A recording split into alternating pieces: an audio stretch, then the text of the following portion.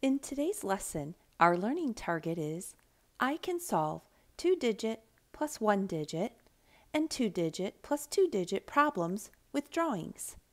Let's look at a sample problem. There are 17 ants having a picnic. Later that day, 5 more ants join the picnic. In the 3-read strategy, I would want to look at this problem the first time and think, what is this problem about? Well, it's about ants having a picnic. The next read, I would want to pay attention to the numbers or quantities involved. There are 17 ants and 5 more. Lastly, I want to think about what questions might be asked.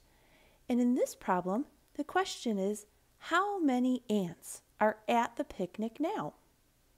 That tells me I want to add. So if I think about this problem in pictures, 17 ants and 5 more, my equation has the addends 17 and 5. Now I can solve this using base 10 blocks.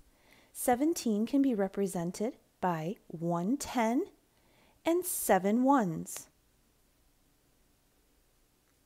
When I add 5 more ones, 1, 2, 3, 4, 5, I can take these individual ones and group those 10 together and trade them for another 10 bar.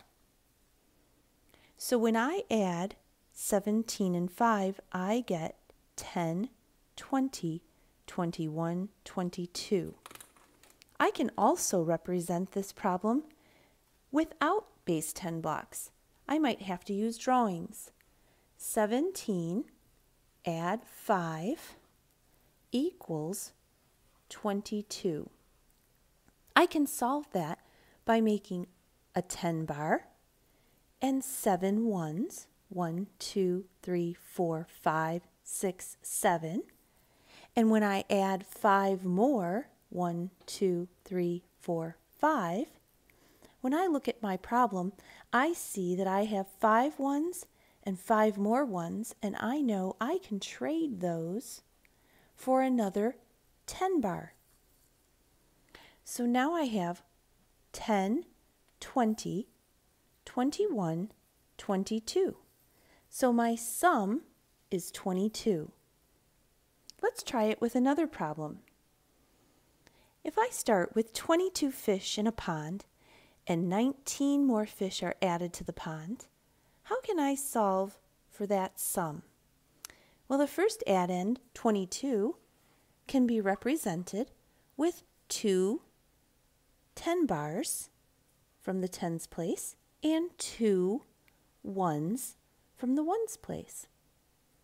10, 20, 21, 22.